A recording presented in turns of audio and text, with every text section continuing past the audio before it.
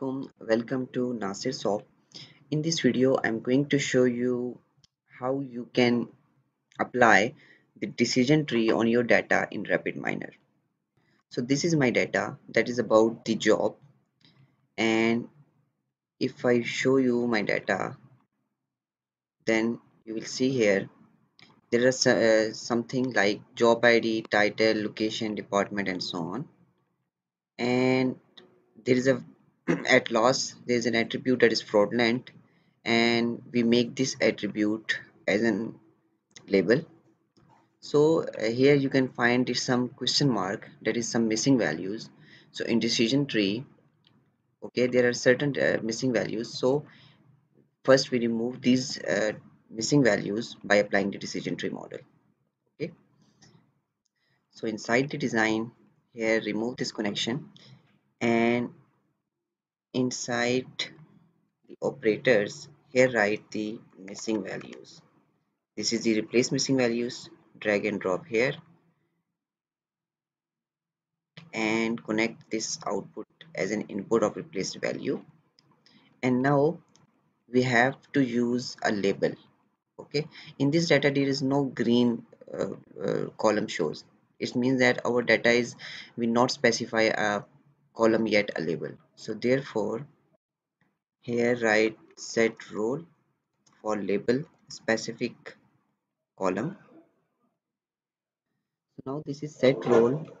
Connect the replace missing values to this one, and here basically I want the label of fraudulent. So therefore here write fraudulent, and this is label. Okay, so now we are ready to apply the decision tree. From here I want to use the 70% data as an training data, and then apply the remaining 30% to that data for testing purpose. So here first thing is to split the data, or you can also use the cross validation. Write the split data, this one, for the testing and training purpose. Connect this, and here inside the edit enumeration, add an entity. First is 0 0.7, that is 70%, and second is 0 0.3 for 30%. Okay, click OK, and now we apply the decision tree. This is the decision tree. Apply here, and apply on the first port to the decision tree, that is the 70% data. To we on the 70%, we train the decision, we apply the decision tree and the train, and here use the model for training purpose. So inside the operator, here write the apply model, and this one.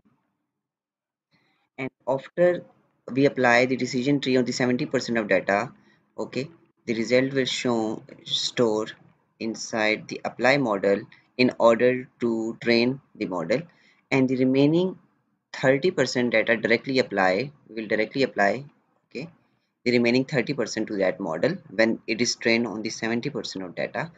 And here I also want the performance, so here write the performance operator, and drag and drop the performance classification as well.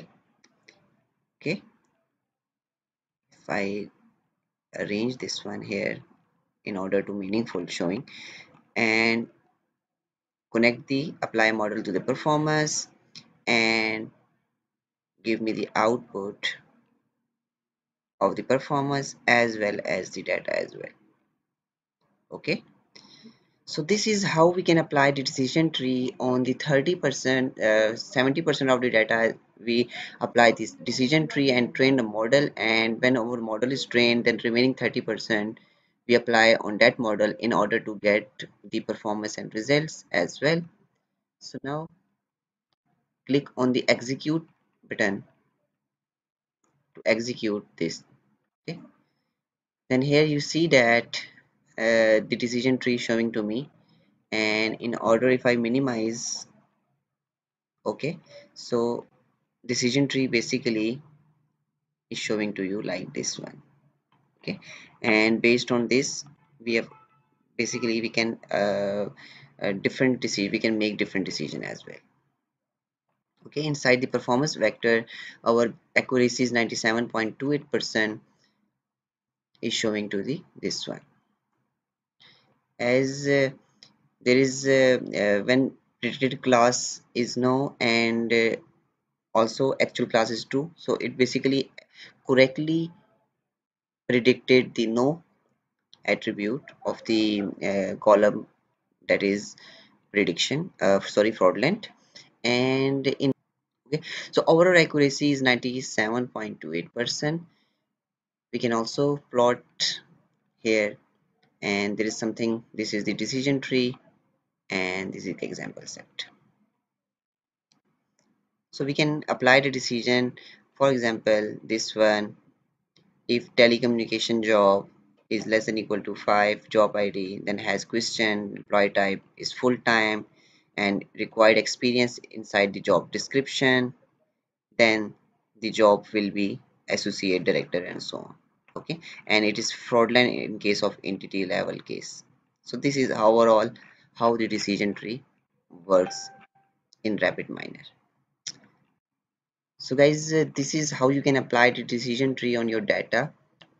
Hope this video will help you a lot. Okay, one thing more,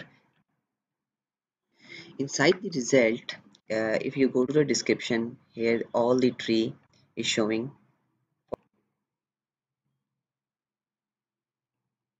And one thing more, uh, if I delete the performance and directly show me, for example, the auto model result, and if you execute, then you can here find something more interesting. When the fraudulent is no and our prediction in fraudulent is also no, okay, so it basically correctly predicted the no class on the remaining 30% of the data as in testing. So basically this is because the confidence of no is greater than the confidence of yes, so therefore it predicted no. Okay, so here something like error also, if the fraudulent is yes and it predicted no, so basically here the confidence of no is greater than the confidence of yes, so therefore it wrongly predicted no. Okay, and this is the overall how the decision tree works. So hope this video will help you a lot. If you have any questions regarding to this topic, you can email me. Email is mentioned in video description, or you can comment inside the video comment section. Don't forget to subscribe my channel for more informative videos. Stay blessed. Have a nice day.